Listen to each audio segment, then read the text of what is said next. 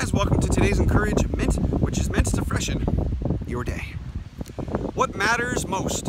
We have this hierarchy of things we use to determine if we should do something or not. So for some of us, it's all about the bang for the buck, getting one over on the system. So if you had an opportunity to get a small coffee, a medium coffee, or a large coffee, all for 99 cents, you are going to take the large coffee. It's the smart thing to do if that's what you're using to determine what matters to you.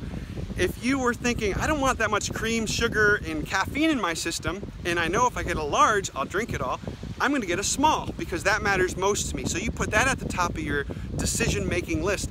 If you go into a sandwich shop and they're saying $4.50 for a 6-inch sub, $6.50 for a foot-long, if you're trying to get one over on the system, you go for the foot-long because it's only $2 more for a whole nother 6-inch. But if you're trying not to eat it all, which you know you're going to do, you want to get the 6-inch. So what matters most to you, and should we be changing what matters in our life? Have a great day.